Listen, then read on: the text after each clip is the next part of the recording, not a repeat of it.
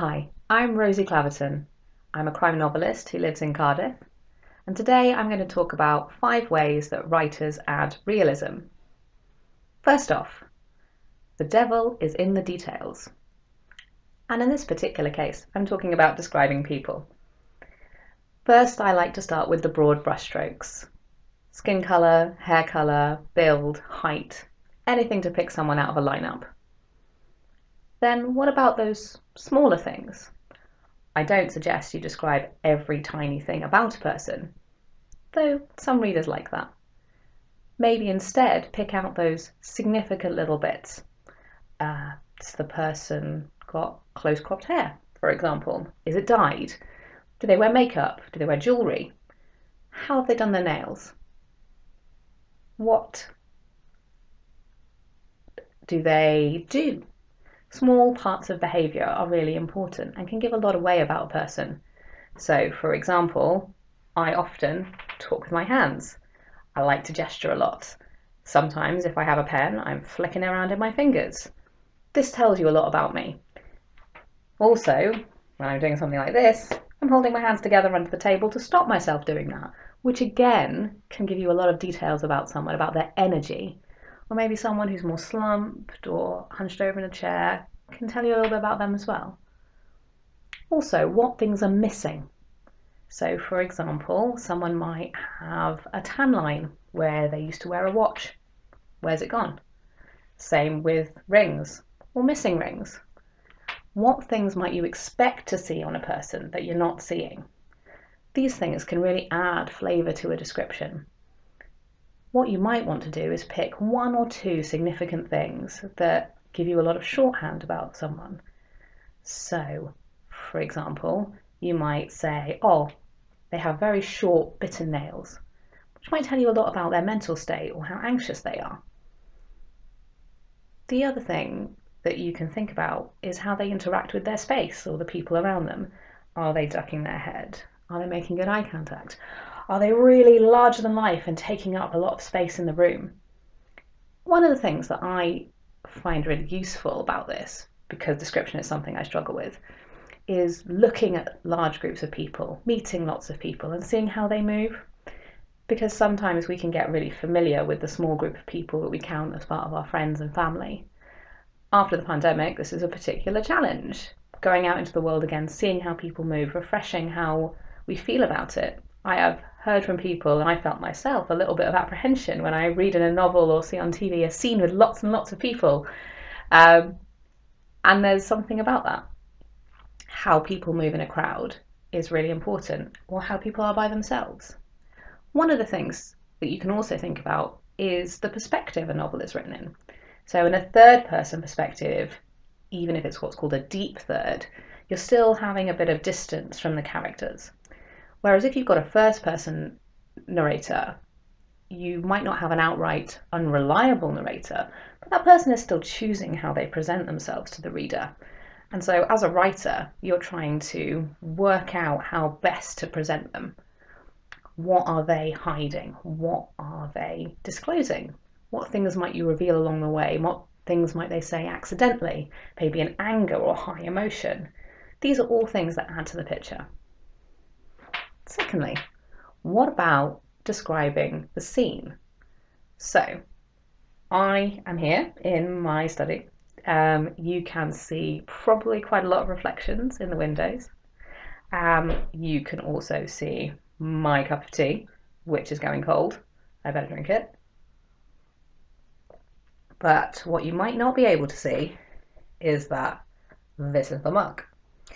And that probably tells you something about me. Here, I have a cake, not yet eaten. Is that because I've got distracted and I haven't finished it yet? Or am I saving it for a reward? There's a book here. Maybe I'm reading it. Maybe it's actually my book. And again, that probably tells you quite a bit about me. And then in the background here, you have a children's toy and a stress toy. Are they mine? Do they belong to someone else in the house? Again, what might that tell you?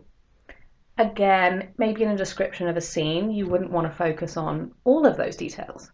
You might want to pick 1 or 2 little things. So What's more important? I am a fan of describing hot drinks in my novels. So you'll often find out if someone's got a cup of tea, um, pretty often, and most of the time they do. But, what's the significance of the toy, for example? So you might focus on that in your description. So is it a particularly sentimental toy? Is it just been discarded here? Is it for a child who's not here? Is it for me? Do I find it particularly comforting in some way? Do I just love dinosaurs? Spoilers, I do love dinosaurs. But what are these tiny details telling you about the flavour of the scene? This is really important. Thirdly, try and visit places. So description of places is my absolute nemesis. I am rubbish at it. I'm not a very visual spatial person when it comes to big spaces. So a lot of locations in my novels, particularly houses and apartments, are based on places I've actually been to.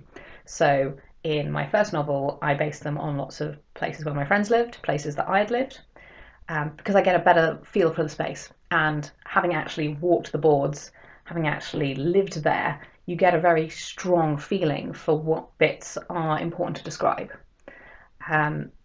Same for bigger spaces. So when I'm writing in Cardiff, I find it much easier when I'm writing other places. So Cardiff Central Station's a place I've spent a lot of time over the years, and I find it very easy to describe. Same with the National Museum in Cardiff. I find that a very easy place to describe, and when I'm struggling, I find it very easy to visit.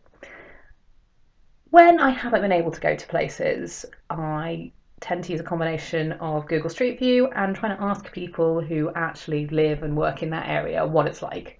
Because again, getting that personal perspective really helps bring the reader into the story.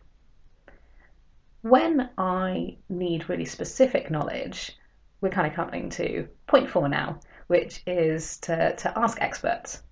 So one of the things that I have to recognise is that I have limitations. As an author, I have some personal experience, the old write what you know stuff, and then otherwise I really have no idea. I have never murdered someone, so I don't have a lot of experience about that. But also, I have found little areas of my novel where I need extra help. One of my favourite pieces of research was in my third book, Capture Thief. I was trying to work out where a little smuggling boat would land on Anglesey. And I had a look at lots of maps, I had a look at kind of like sailing forums and information, and I just couldn't work it out. I've been to Anglesey, but I'm not a sailor, so it was lost on me. So I contacted the Holyhead Coast Guard, and they were very obliging and told me a very good location to land a little smuggling boat, which was very kind of them, and I think adds to the scene. So while I've not been to that place, I had a local expert description of where the boat could go, how the scenery would look, and I think that really added to it. But that brings me to point 5, which is you're never going to be perfect.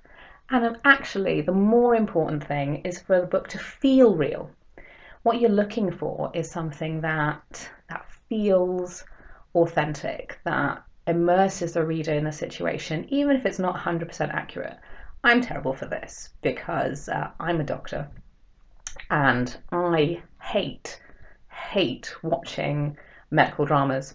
I hate reading about doctors. I despise all of it because it's never right, and I can't set aside that part of me to not nitpick over it. I've heard from a lot of my friends who have other professions that this is a similar thing. But you're not always writing for the experts. One of the things that I've also found, one of the things that sometimes annoys me more, in fact, than people getting it wrong, is really over-describing scenes. And I remember a notable author's scene about an operating theatre when I was just irritated by the sheer number of details. And they're thinking, this surgeon is not going to be thinking about this. This is not what you're thinking about. Because for the surgeon, this is an everyday occurrence. This is an everyday environment for him. So what he's going to be thinking about is what's out of place, what's different about today, what am I leaning into, what music am I listening to, what's happening with this particular patient, which nurses are here today. The rest of the operating theatre is just set dressing, it's background, it's deep background, because this is somewhere he lives every day.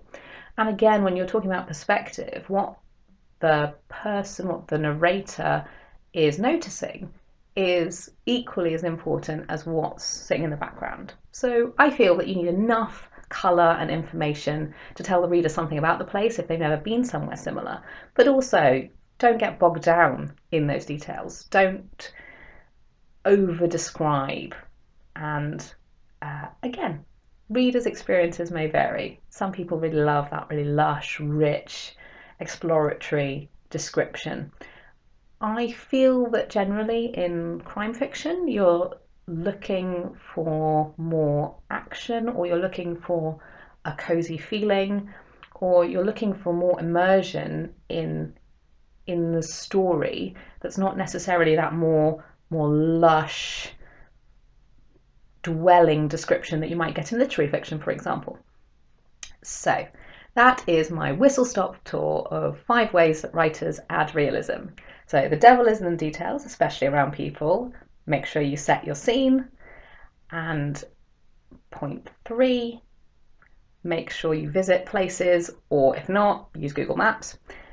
Local knowledge is really important, so seek out experts, and the feeling is the most important thing at the end of the day. Thank you so much for joining me.